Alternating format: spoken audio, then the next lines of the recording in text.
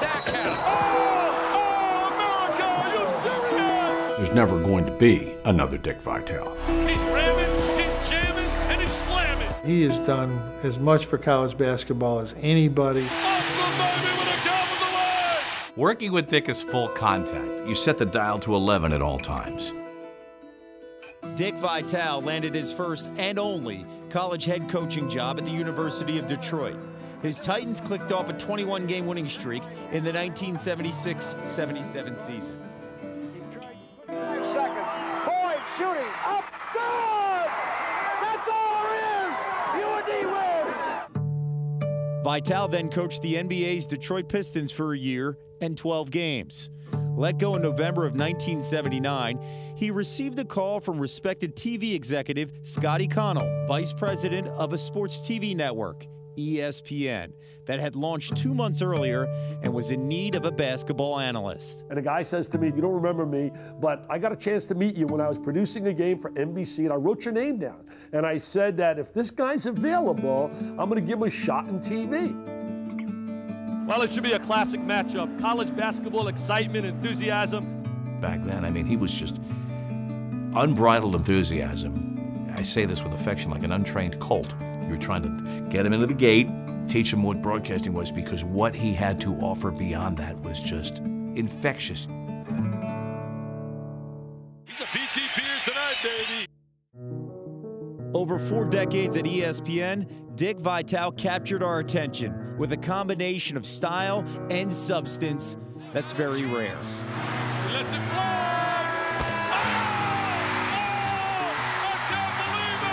I can't believe it. When I produced Dick, one of the things I would really do every telecast is, Dick, what do we want to teach tonight?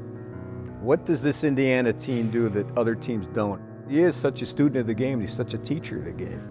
I went back and did a ton of research, including watching old games. When you really sat and listened to the way Vitale broke a game down, it was, I mean, the substance was awesome.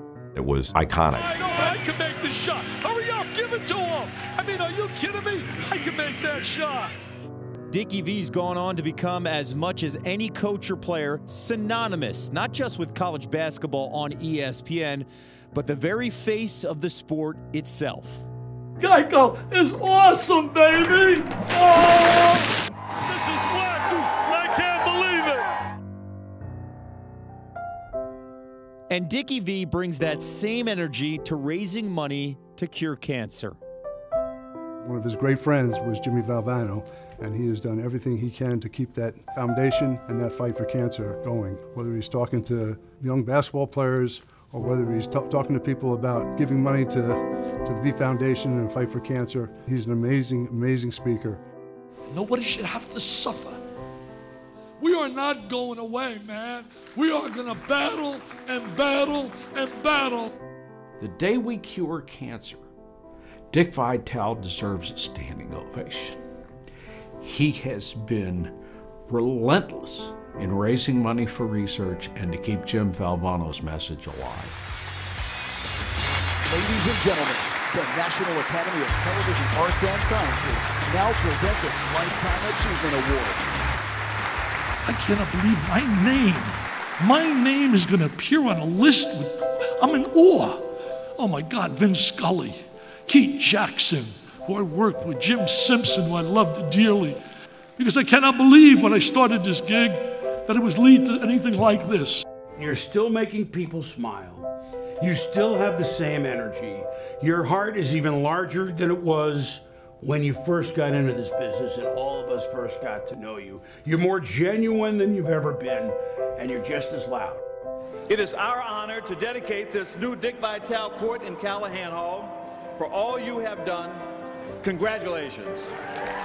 He's one of a kind. There'll never be anybody like Dick. People want to hear him, and his knowledge and love and passion for the game and for the kids who are playing the game.